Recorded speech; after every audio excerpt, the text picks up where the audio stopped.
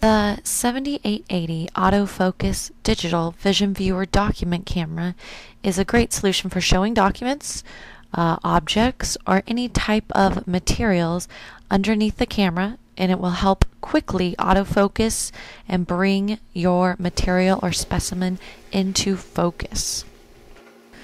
Once you have installed Applied Vision 4 software on your computer, the document camera is very easy to use.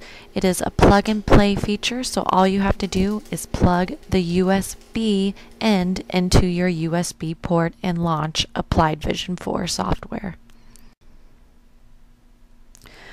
Opening Applied Vision 4 software will automatically enact that your document camera, live camera, will show up as you see.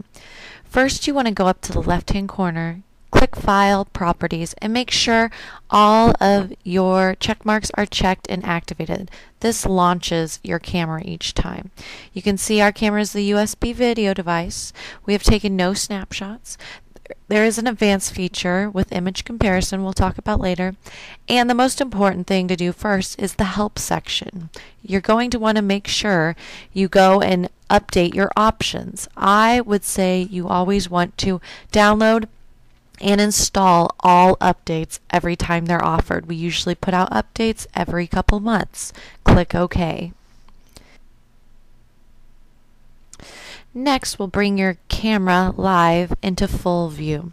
As you see, we'll go through some of the buttons. You can do full screen viewing. You select the full screen button, and that's going to be shown on your computer, and if you're hooked up to a projector, it will show this full screen of whatever you have underneath.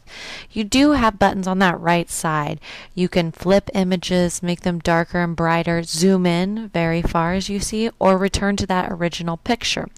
Exit out. And your next button is going to be Take Snapshot and Annotate. So this is where you're taking a still image snapshot, and now you have annotation tools that you can use. I could freehand paint, I could use text, I could do rectangles, squares, lines. You have many options to annotate with. All you have to do is pick an annotation that you want to use. Pick a size, that's for my lines, you can see, and pick a color. So we are going to pick red, and I'm going to show you some freehand. There is a nice circle. And just FYI that all of these tools work with an interactive whiteboard if you're using it with an interactive whiteboard. Text. Next, I'm going to write in what I'm seeing. Flowers. And you see right now, I can't really see my text very well, so this is when you go and use your selection tool. You press on it. Now I can move my text anywhere I want. I can make it larger with the tiny blue arrows, and I can change the color. Green. I like the green. Click out of that box and it's set and ready to go. Next, you can see I'm picking the square tool. We do have just an outline border square, and we also have a filled in square.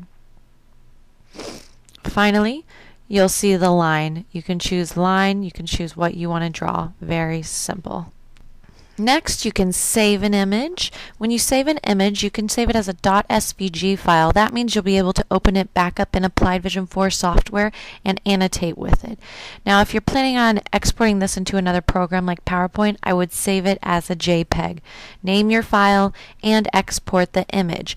Right now, you see it's exporting at 1280 by 1024 pixels. That's because we're at that high resolution. Keep that pixels when you're doing single snapshots. Press OK. You can also copy the picture on a clipboard, and that allows you to insert it into another program such as Microsoft PowerPoint. You can open an image if you want, open a saved image. You can also print to a saved image. Then you can finally undo and redo what you've annotated on the subject. So you're going to see that it's doing both of these. Finally, that little broom's going to allow you to clear all your images. But once you hit this to clear all images, then you're not going to be able to bring them back up at the end. Now we're looking at a live image view of some text. You're going to see that when I press Enable Autofocus, that means that my camera is always going to be focusing on what's ever underneath it. So you see it's autofocused in on the text. You can see I put my finger in, and you're going to see that When you start adding objects into the camera view, the autofocus is always going to magically, as you're seeing, readjust. So my suggestion is once you have the document or the specimen you have underneath it, I would disable the autofocus so it's going to keep whatever I'm looking at in focus. Then I can add features in without it going bonkers on you and kind of making you seasick. As you can see, I'm showing you take a snapshot of it. You can underline a text, maybe have the students figure out what this line means. Hark, hark. What does that mean? So many applications in language arts that you can use. And now we're going to move to a couple other features. It's going to be our recording feature. You can record with this software. You're just going to have to save your file name and press record. Once it starts recording, you have to manually stop it. So if you record it for 2 hours, you're going to press stop and it's going to save that for you automatically. You can time-lapse record as well. With time-lapse recording, you're going to be picking how many times a second I want a picture taken. Here I'm going to do every 150 seconds I'm taking a picture. Then I'm going to press OK, and you're going to stop that recording again once you're finished with your time-lapse recording, and that will be set and ready for your use as well. Now, let's say that you put a document under there and it was the wrong side. You just need to flip it, hit that document orientation button. You see it flipping right side up, back and forth very easily. You can also do the rotation of your image. We can mess with the color a little. You can move the brightness if you wish. If you don't like it, always hit reset defaults. We can add a little bit of there we go, contrast. So choose how much contrast you want for your image, and also some saturation. This is an older book we're looking at. Maybe I want to bring the colors out a little more. So feel free to play with that. It's fun to experience. Next, if I want to zoom in on, say, the text, I'm going to go and hit custom zoom.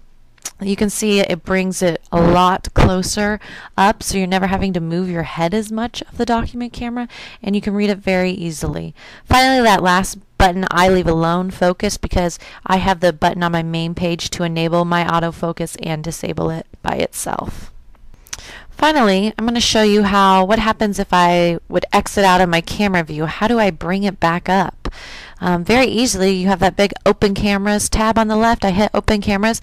Anything that is attached to my computer as a camera, it's going to open for you. So there you go. You bring your camera right back up. You also can quickly open an image that you've saved previously. And if you open one of those images that have the little E beside it, that means it's an all image format. So you're going to be able to annotate and use all the tools of Applied Vision 4 with this image. So you see I'm opening up a spider very easily. Let's just draw real quickly and you can see my annotation occurring. Okay, I'm going to pick no. Next, you can also open videos that you've saved. So here's a video of a physics demonstration. And with this video, you have the options to go full screen, and also to take a snapshot of a certain part of the video that you want to capture maybe. So say I wanted this specific part in this video, all I have to do is capture it and I can save that picture for later. So that's a great feature. So this is Applied Vision 4 software. I'm closing out of it and I just opened Skype. What's great about Kinovision document cameras is that they are driverless. So in Skype, I'm moving over to my video settings and I want to use this as a webcam. So I have a microphone hooked up and then I'm using, there you go, your 7880 Vision Viewer, there I am, as a webcam. So many, many uses for this, and with the driverless feature of Applied Vision 4 software, you can use it in many ways possible.